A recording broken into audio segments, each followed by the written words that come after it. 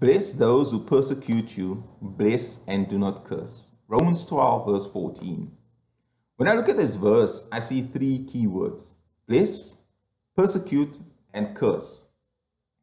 You know, when Paul wrote this letter to the Christians in Rome at the time, they were definitely experiencing persecution. And he seems to allude to this earlier in this letter. In Romans chapter 5 verse 3, he writes about the tribulation that they are experiencing. In Romans 8 verse 18, he speaks about the present day sufferings, or the sufferings of this present time. So the Christians in Rome were definitely experiencing persecution. But when you look at our present day and age, as a Christian, we will also experience persecution. And depending on what part of the world you live in, your persecution may be different from a Christian living in another part, as in where you are living. So for example, if you live in a country where Christianity is considered illegal, or Christianity is the religion that is probably the least practiced within that country, your persecution would be different as for a Christian living in another country. If you live in a country where it's illegal, you have to practice your Christianity in secret. You have to do things where you cannot openly have a church building. You cannot openly walk with your Bible in the street, or you cannot openly just be a Christian. You have to do it secretly. You think, and then if you do get caught practicing your Christianity, bad things could happen to you. You know, you could have all your possessions taken away from you. You could be beaten for being a Christian. You could be thrown in prison. And worst of all, you could be killed for being a Christian. And this is happening to Christians in certain locations or areas where they practice Christianity and it's considered illegal. And if you live in another part of the world where you can practice your Christianity openly, your persecution would be different. You would not experience persecution in an extreme way as another Christian would in another part of the world. But your persecution would be, maybe you'll be abused verbally. You could be, people could say things about you, you could call you crazy for believing in something that you cannot see. And that is all forms of persecution. You could be looked down upon for being a Christian.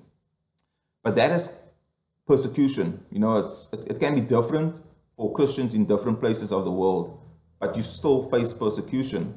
And when Paul writes this to the Christians in Rome at the time, he's basically telling them that they should not curse the person or whoever, or the person who is persecuting them.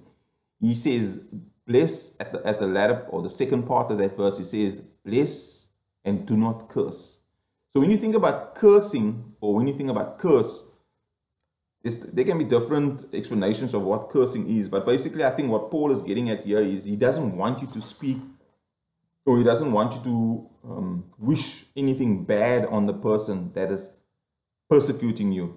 He doesn't want you to wish that anything evil happens to that person who is persecuting you.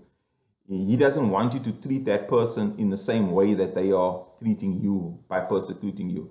And that's a natural tendency of people, or natural reaction. If somebody attacks you, or somebody is going to, persecute you as it is written in the verse, your natural reaction is you're going to get angry, and you're going to get maybe upset, and you're going to want to react in a way that, you want to defend yourself. And maybe defending yourself, or in that sense, is cursing that person, wishing bad on that person, or wishing that evil happens to that person. But that is not what Paul wants you to do. He starts off the verse, and he mentions bless twice in this one verse. He mentions bless at the beginning, and then in the second part of the verse, he also mentions bless. And he wants us to bless the person who persecutes us. As Christians, Paul wants us to bless the person that persecutes us. If you think about, if you talk about blessing, it's basically seeking God's favor for that person. Seeking God's favor for that person is what we do when we bless somebody. And basically what it is he wants us to go to God and ask God to bless that person. He wants us to ask God to help that person to change their ways. He wants us to ask God to help that person to become a better person. Inevitably, to become a Christian. That is what Paul wants us to do to those people that are persecuting us. He wants us to ask God to find the best in that person so that they can also become a child of God. So, bless those who persecute you, bless and do not curse.